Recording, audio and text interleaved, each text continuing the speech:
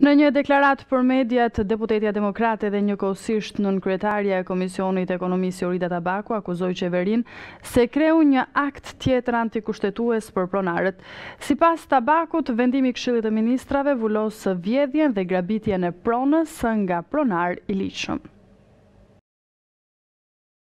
Partia Demokratike ka cilësuar antikushtetues vendimin e qeverisë për pronat. Nënkryetare e Komisionit të Ekonomisë, deputetja e djathtë Jorida Tabaku deklaroi në një dalje për mediat se me këtë vendim qeveria ka vulosur vjedhjen dhe grabitjen e pronës nga pronari i ligjshëm. Sipas saj, vendimi është një shtojës e ligjit famkeq që po zbatohet në mënyrë abuzive duke injoruar gjykatën kushtetuese që rrëzohet disa pika të rëndësishme të ligjit një vit më parë. Kompensimi jo më shumë se 20% të vlerës së pronës apo kompensimi prej jo më shumë se 1 milion lek në vit e shtrirë kjo në 10 vite kohore, është përbuzja më e madhe për pronarët që qeveria Rama bën në dhunim të plotë të së drejtës së patjetërsueshme të pronës.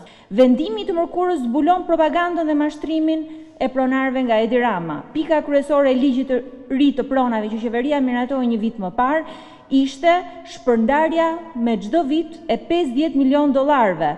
Në 10 vite shuma do të ishte rreth 500 milion dollar, ku qeveria pretendonte se do të mbyllte të gjithë problemin dhe të gjithë shqetësimin që kishin pronarët e ligjshëm. Partia Demokratike i qëndron bindjes se ligji është antikushtetues dhe garanton pronarët e ligjshëm se ditën e parë që shqiptarët do t'i besojnë asaj shumicën kuvend, do t'i zhbojë këto vendime antikushtetuese që dëmtojnë interesat e ligjshme të pronarëve.